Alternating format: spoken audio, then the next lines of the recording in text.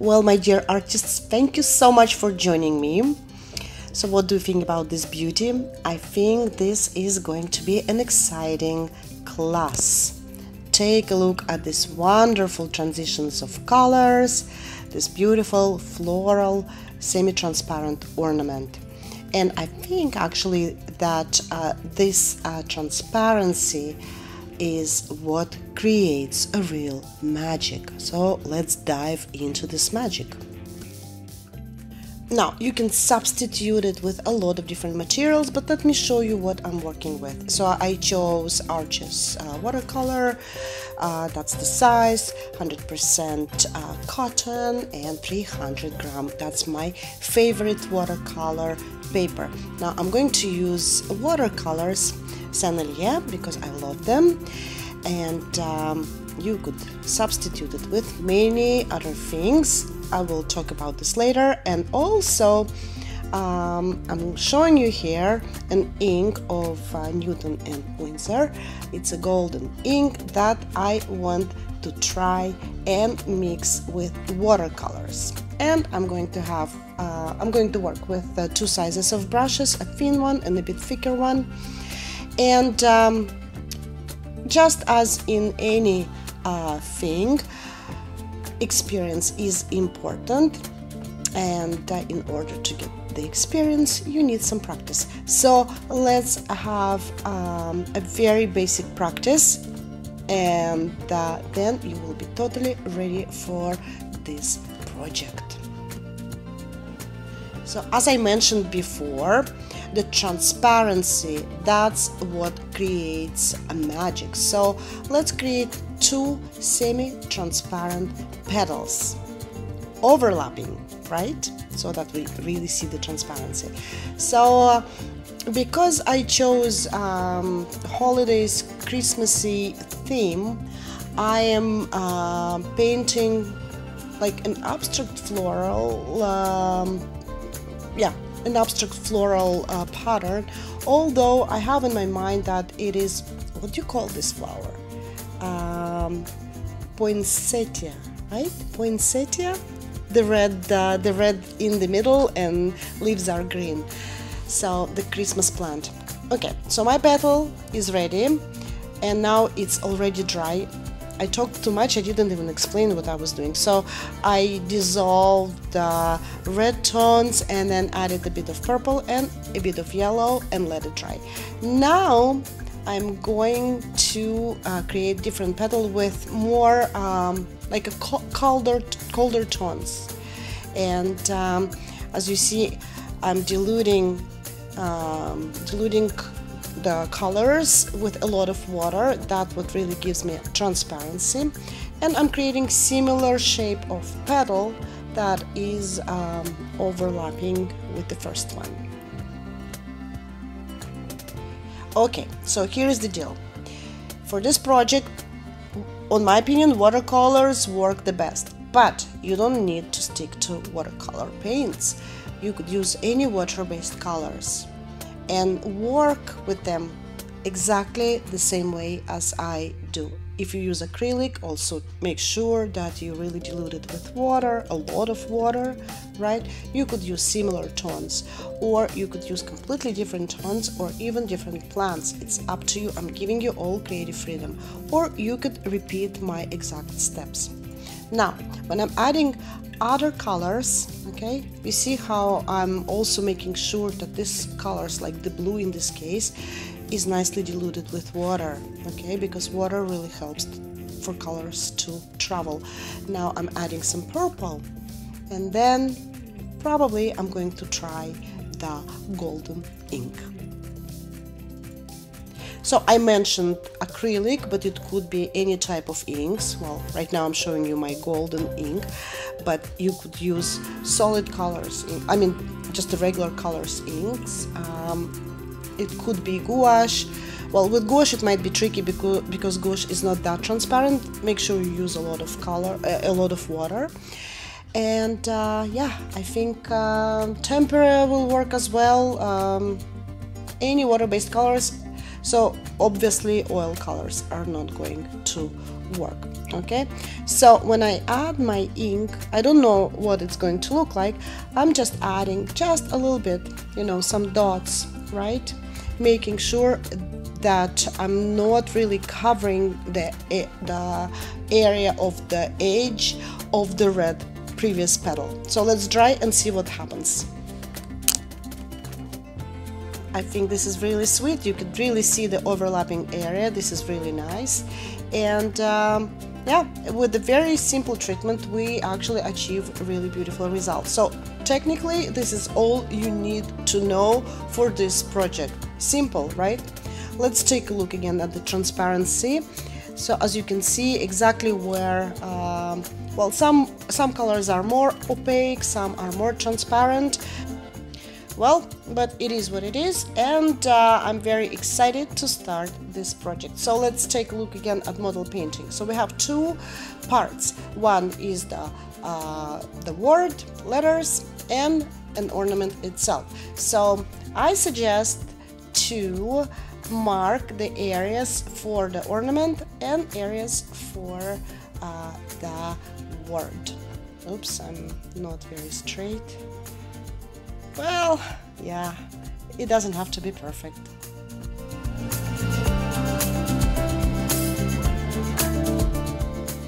Alright, so I hope you are ready for the magic, because it's going to happen right now. So I'm showing you these two main flowers of poinsettia. I hope I pronounce it correctly. And they are going to be our focal point. Focal point is the main point that attracts attention, okay? And they're obviously red, so let's start off with red tone that is nicely diluted with water. Okay, so I think I should stop talking. You just repeat after me, okay, and then I'll give you some more details about it.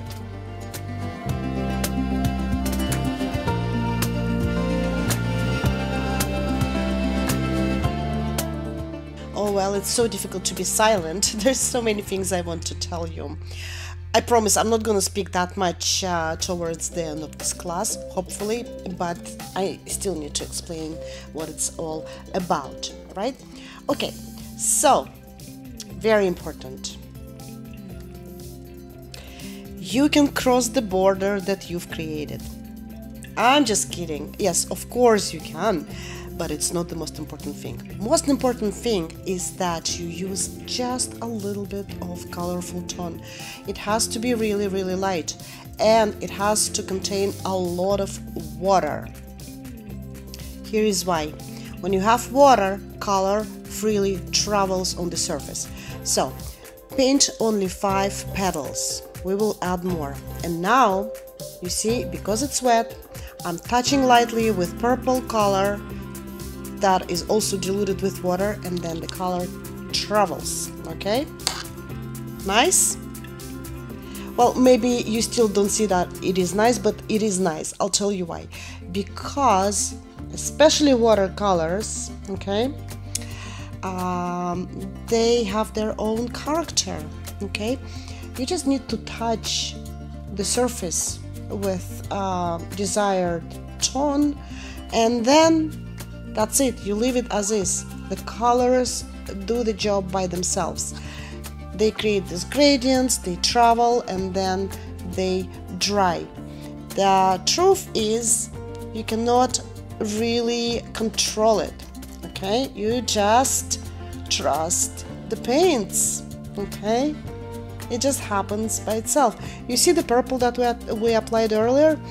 It's already really nicely dissolved with this red tones. It's beautiful, and it's not the end, it's still traveling, and of course it's going to look completely different once everything is dry. So I like it so much, I've decided even to make it more dramatic. So just let colors do the job.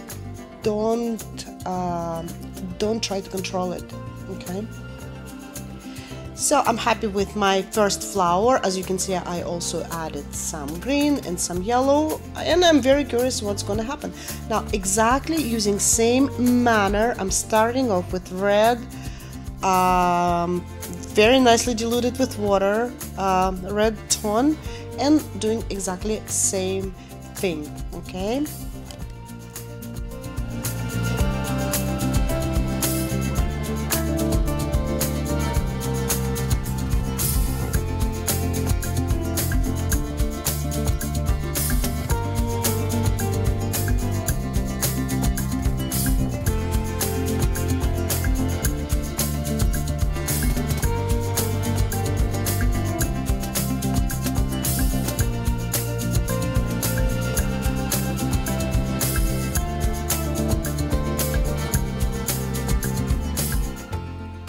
Well, it's beautiful and super cool. I'm very curious to see what it's going to look like when it's dry.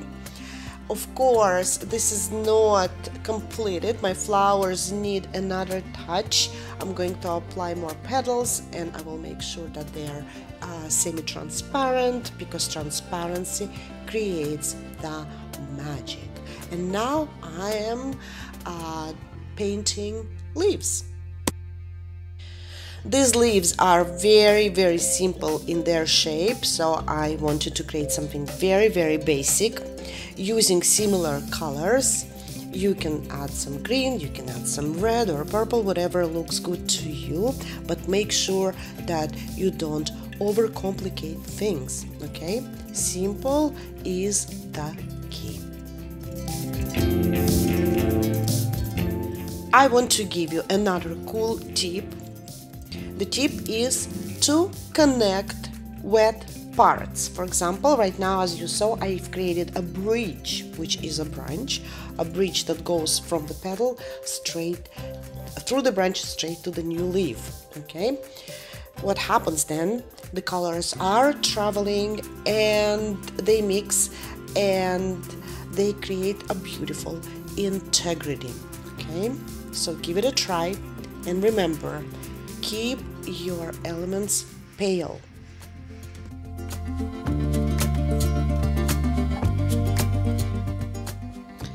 Well, I just said pale, but watch me adding such an intense color. Well, it is important to remember that when watercolors or any water-based colors dry, okay, they are being absorbed by watercolor paper, and the tone becomes more pale by itself. But if you apply too much tone and it's still wet, you can absorb it with toilet paper or a paper towel. Now take a look at my first flower. See how pale this became? So yeah, that's what I meant. As you probably noticed, I create something that is reminding a leaf of a holly berry, because it's associated with Christmas and holiday season. Well, this is just my suggestion. You could use any other shapes if you like, and of course this technique could be applied, you know, to any type of plants or flowers. It doesn't have to be Christmassy. But now, because I'm recording it in December, of course I'm sticking to the holiday theme.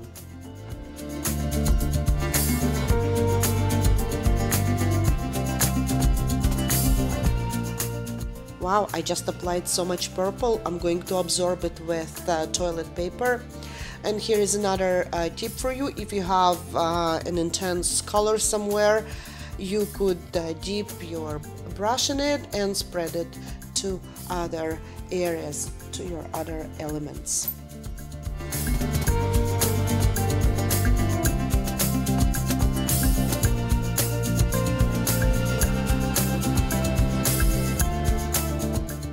Okay, I see that one of my flowers is totally dry and I am ready to create a transparent, well, semi-transparent magic, and I'm adding petals on the top. Just remember to keep it very pale, nicely diluted with water, and because originally these flowers are red, so make sure that red is your main tone. But of course we are going to add to these petals some other tones, because, and here is another tip for you, more colors we mix together, more interesting the result is.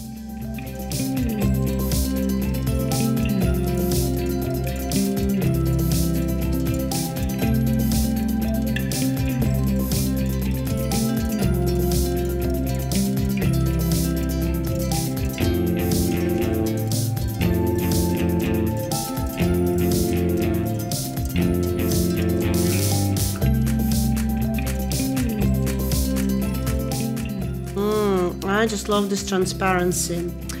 And just like we added purple first time to the bottom layer, let's do it again to the upper one.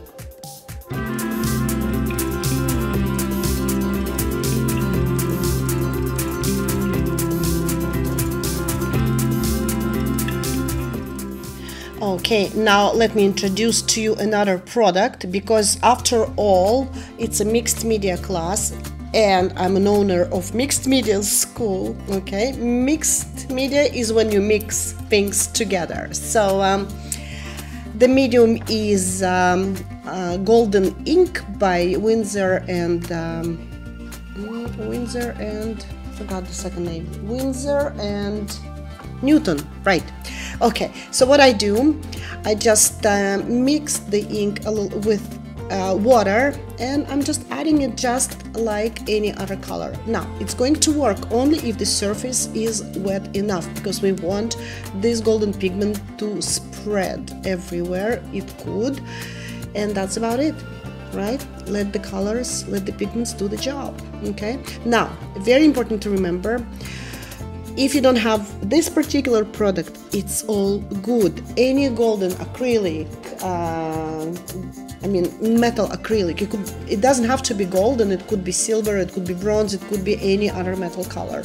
So they exist as dry pigments, as acrylics, watercolors, tempera, technically even gouache. Okay, so just see what you've got. No need really to go and spend your money, because it's a holiday season. I know you have a lot of spending, right? So don't worry, just find what you have on hand. If you don't have it, no worries. I'm promising you still your work is going to look very impressive. Okay, but okay, so this is something I wanted to tell you and I forgot. So when metal pigments, whatever you use, gouache or acrylics or dry pigment, or as me, golden ink, when everything dries, the pigment gets up, okay, because its flakes are somehow lighter or something like this, but they become more visible. Okay, well, not that they go up, it's because the tone, the colorful tone is sinking and being absorbed by the watercolor paper. So all these golden flakes or metal flakes are on the top, and technically what I'm trying to say is that don't use too much, okay? Use just a little bit. It's going to be visible, even if it's not visible when you mix it with the wet colorful tones, okay? So just a little bit. You can always add more, right? But no worries if it doesn't look exactly the way you want it to look, okay? It's gonna look good when it's dry. Whew, that's been a long speech.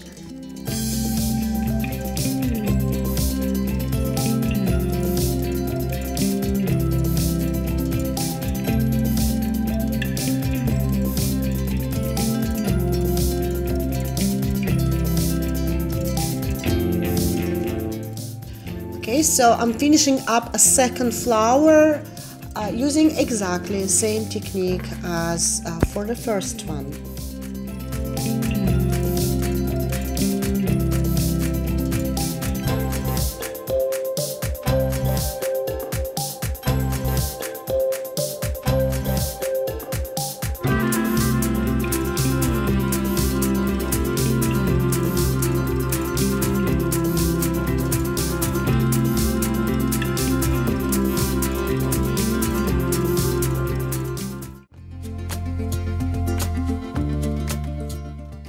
adding golden pigments to the colors and mixing them together is such a beautiful and meditative activity.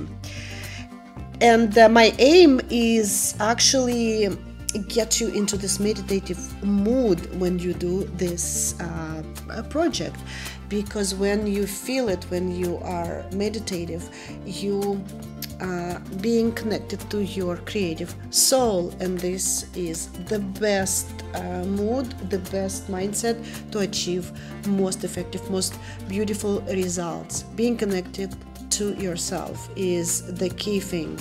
So any creative activity, well, not any, but I mean some of the creative activity really helps you to be connected to yourself, and it works both ways, right? So, and if you, for example, start when you don't feel, when you feel unsettled, when you feel sometimes stressed out, this activity can bring you to this very nice and peaceful mood, right?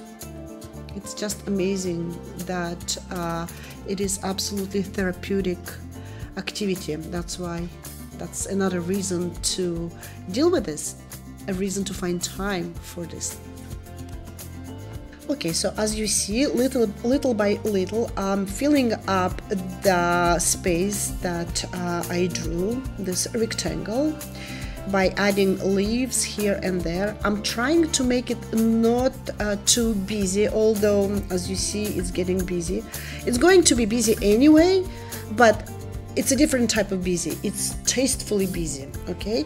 But what I really suggest is, at this point, try to fill up gradually all the empty spaces, okay? But try at the same time not to make it too busy, because if you remember, we are going to apply more layers, more transparent layers, and then it will look complete, and then it will also has the magic.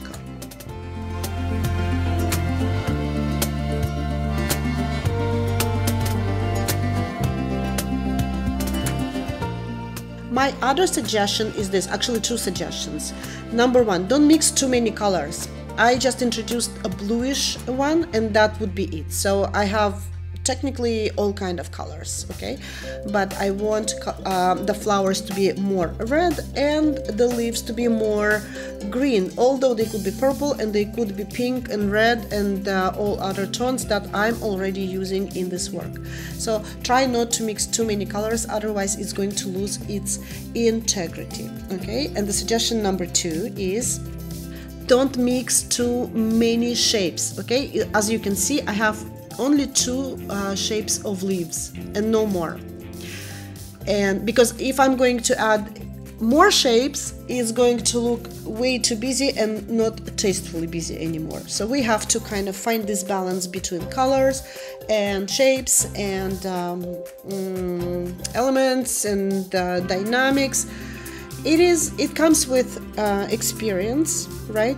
But I'm sure that this exercise will really help you to feel it. And even if this attempt is not going to be perfect for you, don't worry. At least you got the tools, you got the necessary methods, and then you can always improve it using maybe different designs. But technically the aim of this exercise, one of the aims, is to help you to understand and to achieve the balance between shapes and colors, okay?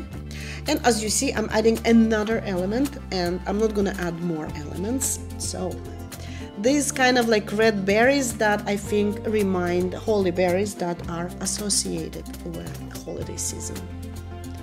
Again, simplicity is the key. You see, each shape that I'm adding is actually very, very basic.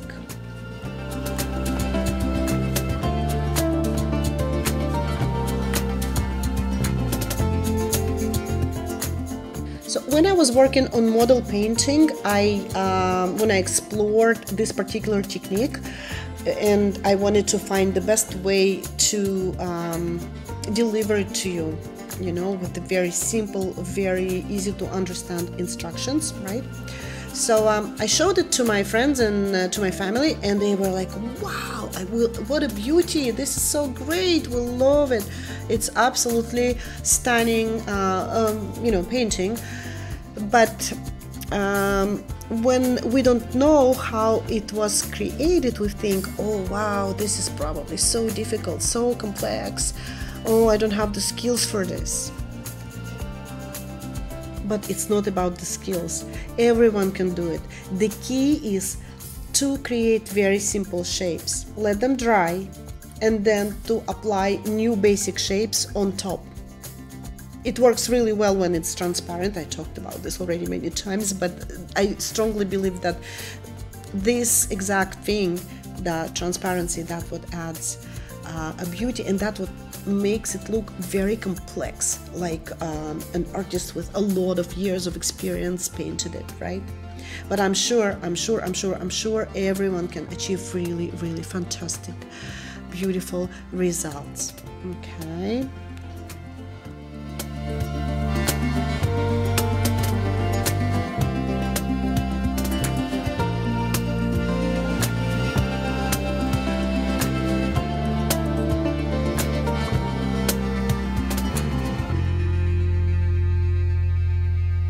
And as you see, some elements are just gold, which is totally fine because it works well with our design. And also by this time you can see that our flowers dried, and the golden now looks more prominent, it's more visible. At the end of this class I'm going to play with the lights, I'm going to see it in different angles, and you will see better what I mean. So another suggestion is that, even I mentioned that it is a tastefully busy piece, okay? If you have blank spots, blank areas, it doesn't mean that they all have to be filled up with elements. Just add a little bit, okay, here and there, but also try to leave some space to breathe. I think I'm already overdoing it, but yeah, it's almost there. I'm almost done. I think I need to stop.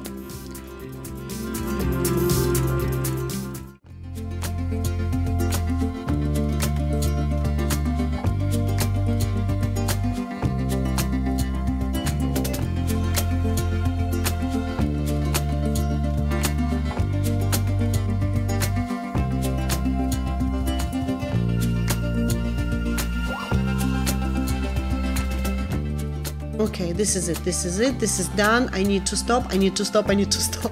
It's so addicting, it's really difficult to stop, but okay, you see, I just stopped. Okay, so here comes another touch. It's optional. If your work is too busy, don't do this. If you want to try it, please try it. It's better to try it and to regret about it, or not to try at all. Experience, even if it's not a desired experience, it's still preferable. That's what I think. So as you see, I have my brush full of golden ink, and now I'm just kind of lightly what do you call it, tapping on it, and then I get this little nice tiny blobs. And now let's create writing. Wow, we're progressing quite fast actually.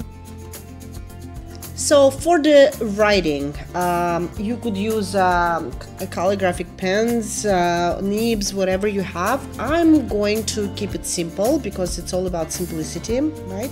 I'm using same thin brush and taking a lot of golden pigment. So I'm going to write the word joy, but of course you could write whatever you want.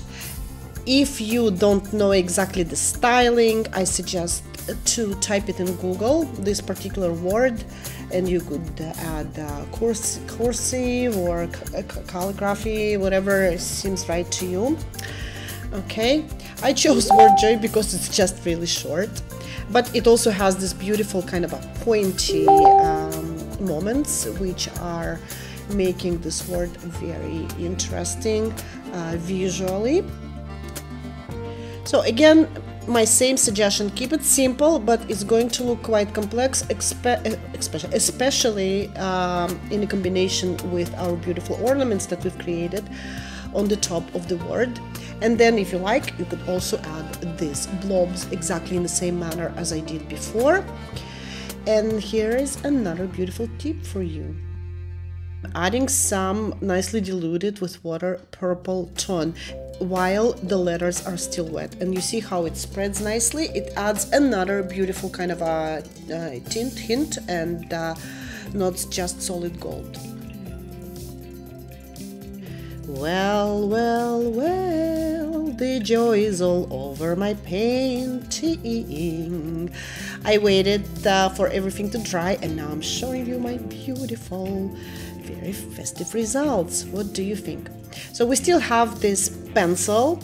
You could gently erase it with eraser. Make sure you have a nice one. I'm using very mediocre one on the other tip of my pencil. So very important to make sure that everything is really dry, because you don't want to smash your beauty, right? Just make it very, very gently.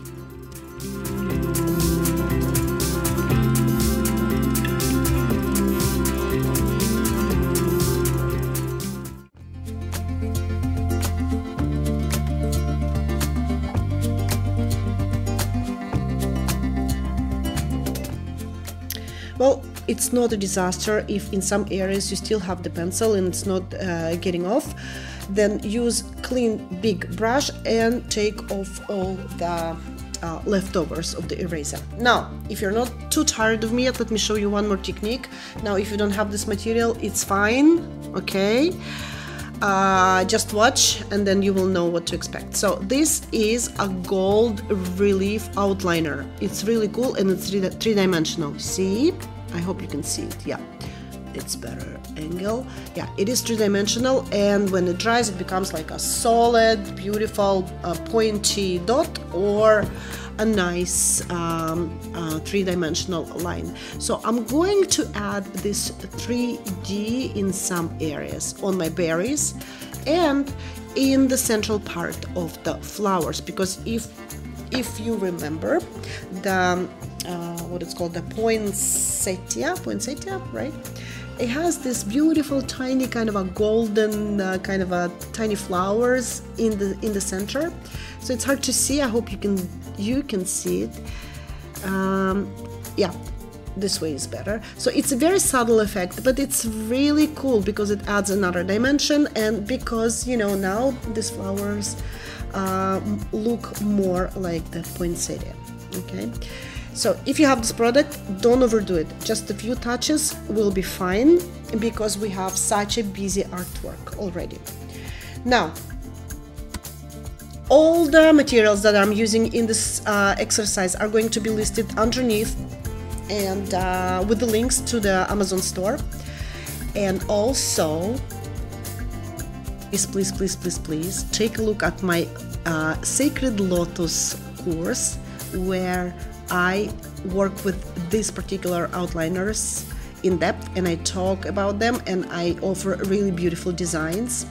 Okay, and of course, spread the word about this class, and I really hope that you enjoyed it a lot, because I really enjoyed it. I mean, it's kind of simple, basic, but it's beautiful, and it looks very complex actually. I really like how it turned out. Oh, forgot the dot above the J. So please spread the word about me, about my Abissimo school.